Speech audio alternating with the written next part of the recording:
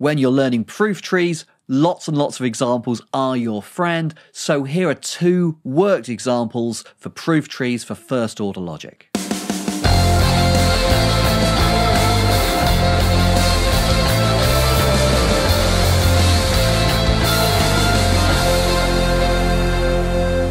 Hello everyone, welcome to the Attic. My name's Mark Jago. I'm a philosopher in the UK. I've been working through first order logic with you. We've been looking at proof trees for first order logic. In the previous video, I showed you the rules and how they work. In this video, I'm going to put them to use, working through two examples of proof trees in first order logic, one without identity and one with identity. That sounds good to you, give this video a thumbs up, that really helps me out, and why not subscribe to the channel? First example, let's suppose we're trying to prove this sentence. So basically it's the duality of universal quantifier and existential quantifier with a biconditional in the middle, so we're trying to show that this sentence is valid.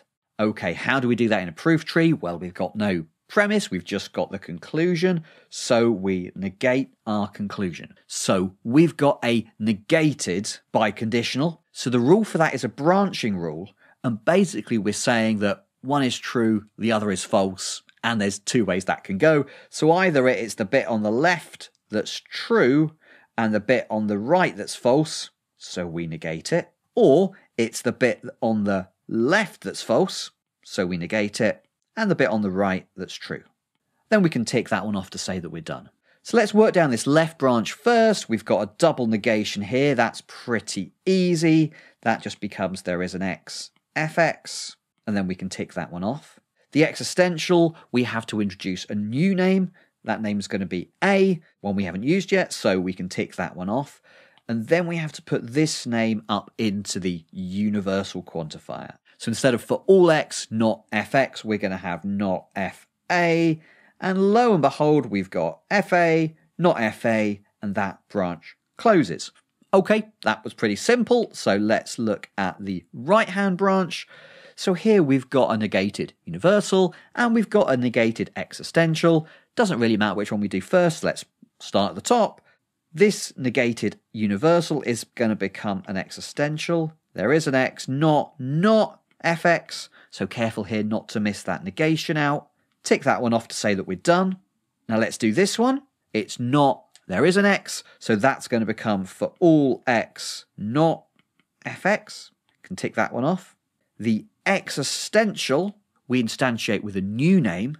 Now, although we've used this name a here, that's in a different branch, right? That is one branch and that is another branch. On the branch that we're interested in, there's no names. So we can use a name A in this existential here. So we get not F-A. Okay, and then I tick that one off. We've got a double negation here, but I'm actually going to leave that for the moment because we might not need to use it. So here we've got a universal that we haven't used. So I can use this new name, A, and instantiate it into this universal. So that gives me not F-A. And then notice here, I've got a sentence and its negation. So that branch closes. I didn't actually need to use the double negation rule here because this is the negation of this. One's got one negation, one's got two negations, so they contradict. I can close that branch. Okay, so that branch was actually pretty similar to this branch, just a little bit different with how the negations behave. Okay, so there was an example which used the quantifier rules, but it didn't use identity. So let's have a look at how we would do one of these with identity. So I wanted to show you an example that uses the idea of a definite description. The blah, blah, blah, blah, blah. Okay, the present King of France is bald, or the lecturer is going on too long, or whatever, okay? Remember that we render that using an existential, an if and only if, an identity. This bit here, basically. So this bit says there is a unique F, and this bit says, and that thing is G. So this could be saying the lecturer is going on too long. There's a unique lecturer, and they're going on too long. Or it could say the present King of France is bald, okay? There is a unique present King of France, and he's bald. So if you're not too clear on how this stuff with definite descriptions works, I've made a video on that. It's up here somewhere. Go and take a look at that. Whatever that says, let's take that to be our premise, that to be another premise, and this to be the conclusion that we're after. Okay, and we're going to be interested in this identity here. Okay, so if these are our premises and that's our conclusion, what are we going to do? We're going to negate our conclusion. We're going to instantiate this existential here, and that has to be with a new name. So we're going to pick a new name, B.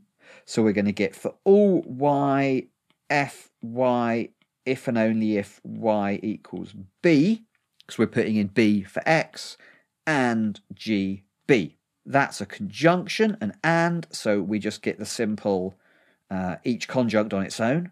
For all y, f, y, if and only if y equals b and gb. I could have ticked that one and that one off earlier, so I'll do that now. Okay, so I've got this universally quantified sentence here, and I want to instantiate with an old name if possible. So I've got two old names. I've got A and I've got B, and I have to choose one of them. However, if I choose B, I'm going to get a sentence that says B equals B, which isn't going to be very helpful because that's a logical truth, and if I prove a logical truth along the way, well, big deal. It's not really going to help me to prove the stuff I want to prove. But if I put A in here and I get A equals B, then that is going to be helpful because I've got GB. If I also know that A and B are the same, then I could infer GA, and that's what I'm trying to get to. So let's instantiate this with A for Y. So I'm going to get FA if and only if A equals B. I don't tick this sentence off because in theory I could come back to it, but as it happens I'm not going to need to. Okay, so we're going to look at this if and only if. It's a branching rule, and basically it says either they're both true or they're both false. So on the left we get both sentences as they are, and on the right we get both sentences negated. I'm going to write the negated identity like that, okay? Not A equals B. A isn't identical to B. Now what do we get? Well, this one has got not FA, and we had FA up here, so that one closes. So here I've got the information that A is the same thing as B, but here I know that A isn't G, so I can infer that B isn't G. Okay, so from here and here, I can use the identity rule and infer this. So I've got G, B, but I've got its negation, not GB, so we can close that branch. Okay, so that tree closes. Both branches close, so we have proved this conclusion from these premises. Okay guys, so there we have two examples of proof trees for first order logic. I hope you found them helpful, useful. If you have, do me a favour, give this video a thumbs up. Thank you so much for watching this far. If you've got any comments, leave me one down below. It's always good to hear from you, and I hope to see you back for the next one.